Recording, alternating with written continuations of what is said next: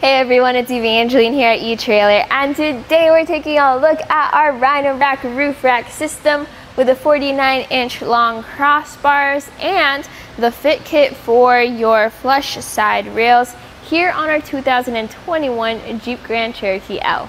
So you've got this large Jeep with a large capacity and you can carry around a bunch of people. But what if you also want to carry around a bunch of different accessories like bike racks, a roof basket, a roof box, or even a rooftop tent?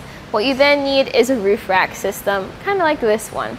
So this is the Rhino Rack Roof Rack system with a 49-inch long crossbars. It has, or it creates, a good surface for those different accessories, and we'll talk about how it fits on your Jeep Grand Cherokee L.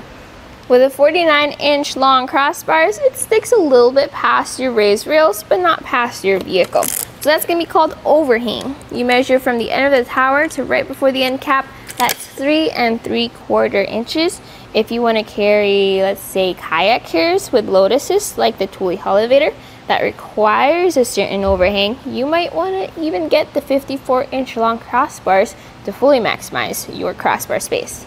So while using a roof rack system, this is another reason you might want a little bit more overhang. I'm on the short side, but this is also a larger vehicle. So this is how far you'd have to reach to get your accessories up onto your roof before getting onto your car. Now, this also has a fixed crossbar spread. So you measure from one crossbar to another, and it's 27 1/4 inches apart. So since it's fixed mounting points, just double check your accessories and make sure that that crossbar spread can work for them. Now let's take some other measurements. You have a glass roof on your Grand Cherokee L, so you'll want to make sure you have enough clearance. So there's two clearance measurements. One is measuring from the roof to the bottom of the crossbar, and I have it at about 3 inches, or just a little less than 3 inches. That's how much space you have for clamps that go around your crossbars. So let's say you have the more entry-level ones that have U-bolts and wing nuts. You want to make sure that that's enough space. This is pretty average for a roof rack. The next measurement is going to be the height added to the top of the roof. So the top of the crossbar is going to sit a little past 3 3/4 inches above the roof.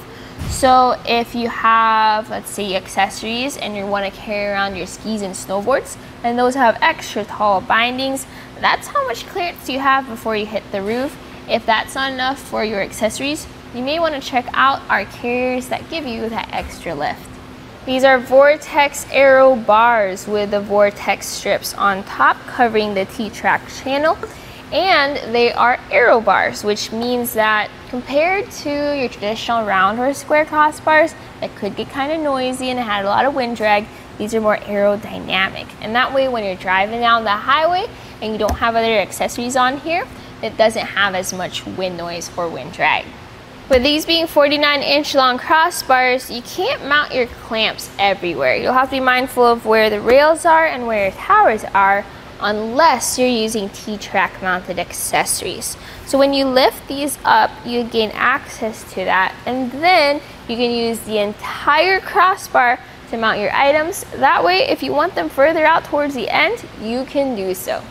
Now for the security features, your crossbars are going to have this plastic end cap, and then you're going to have this included plastic tool. So I have it in the unlock position. I can pop that out, turn that, and it's now in the lock position. You can upgrade these to metal lock cores, but if you do, make sure to get a bunch of extras so you can match them with the included lock cores on your Rhino Rack tower. So this one is key to like for the 4 towers, and if you want to add on the crossbar ends too, make sure you get the lock cores to key those alike. I'm actually a big fan of how nicely the towers fit around our flush side rail. You do have this rubber sleeve that goes around your tower and then just creates that nice smooth surface so that water can come down, but it also has a sleek look on top of your Cherokee L. So if you use our eTrailer fit guide, we can get the right fit for you and your vehicle. So we have this kit, which includes the crossbars, the towers, and the fit kit, as well as the things that you need to tighten it down.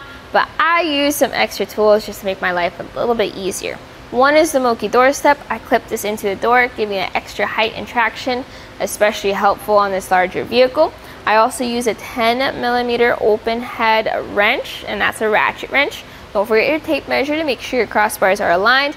We also have a flat head screwdriver and a 3/16 wrench to tighten things down. Now, after we use all that, let's take a look at the install.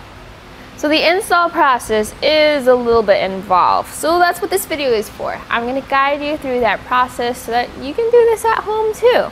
Now, we have the towers, we have end caps, we have 2 different types of screws, we have our fit kit, and we have our crossbar. So we're going to combine all of that and get that installed on our Jeep Grand Cherokee L.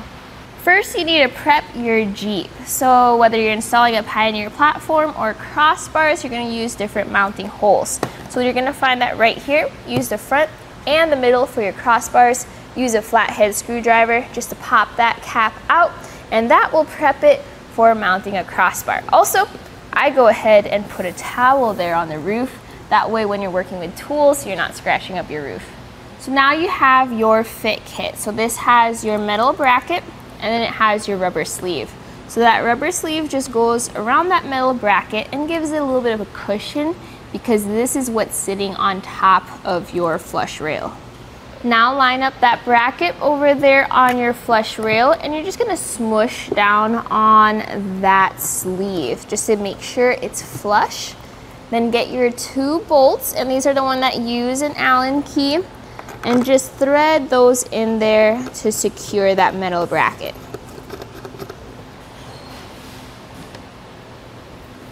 So you can hand tighten that down, but you also have an included tool. I actually use a 3/16 hex bit.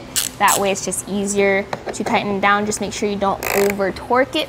You'll feel the flush rail bend, so just make sure that's lined up. Then you get your towers and you set up your crossbar. So this should already have the plate on it, because this is what you're going to use to slide into the crossbar. So measuring things out and then tightening them down in the right order is probably going to be the trickiest part about this install. So what I do is I actually measure from the mounting holes on our roof. So it's going to be 42 inches apart, center to center. And then I just match that up with our towers, make sure they're 42 inches apart, center to center, and then that's where I tighten down the towers to the crossbar. So now you're going to get your crossbar and your towers and set them in those brackets. And then you're going to get your hex head screws. Don't forget to put the split washer and flat washer on it.